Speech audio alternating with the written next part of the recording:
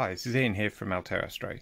I've just had a query from a customer, and it's just how to attach his new Altair Planostar M92 0.8 times reducer to his Altair Wave 125 ED doublet.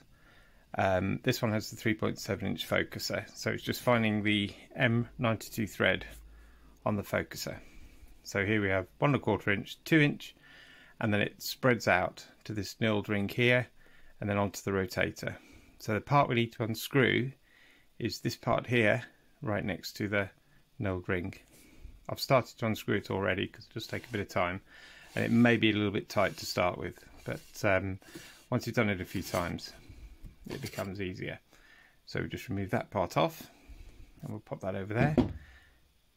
Now we just need to take the cap off the end of the reducer and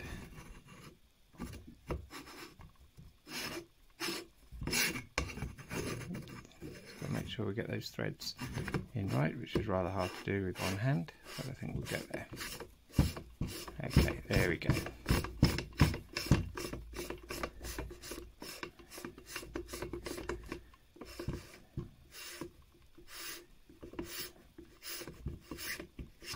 There we go, nice and tight. And there we have it. That is how we convert the 3.7 inch focuser on the 125 ED doublet to accept the Planostar M92 0.8 times reducer. Hope you found that helpful. Thanks.